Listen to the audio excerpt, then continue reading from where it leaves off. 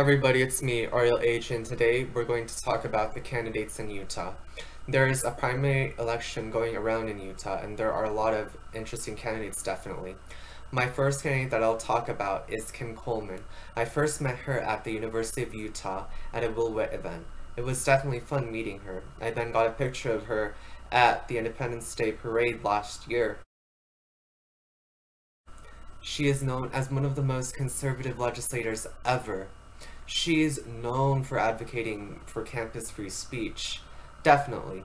I'll show a video in which she did that. For 6 years, I've been fighting to protect student free speech on our college campuses. In 2011 and 2013, the Obama administration turned free speech protections upside down. I've worked very hard to make sure we reverse that in the state of Utah. We've been successful on some things.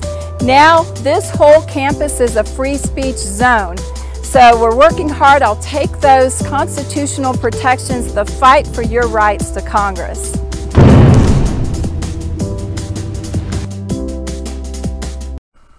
There have been hearings about it recently. I'm so glad that she's fighting for the rights of religious people. She's so against the Equality Act and support legislation which lets religious employees opt out. I think she'll be good when a religious employee is being sued.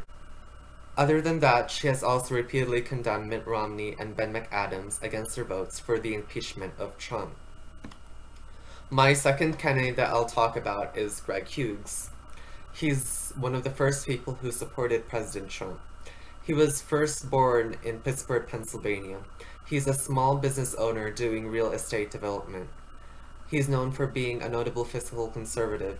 He definitely implemented state spending limitations. He made a flatter income tax and $400 million in tax cuts. He is also an ally to veterans because he passed a tuition waiver for Purple Heart recipients and also for surviving dependents, for National Guard members killed on the active duty. He increased education funding while cutting taxes. He also fought to move the state prison. He also fought for an inland port to make Utah a hub for economic development. He also went for opiate manufacturers and increased drug reform as well. I don't like the other candidates in the governor's race. Jon Huntsman tends to be pro-immigration and tends to believe in man-made climate change. Spencer Cox was against Trump, definitely. Lastly, I would like to talk about Sean Reyes. He was known for having defended Trump during the 2016 election. I'll show you a picture I had with him last February. He has addressed the opioid crisis since 2014. He had done this with school and community discussions. He also engaged with the medical community about changing prescribing practices with pharmacists. He protects families and children from child sex abuse, vaping, and other white-collar criminals. He also wants to protect seniors from elder abuse and veterans to have proper legal representation.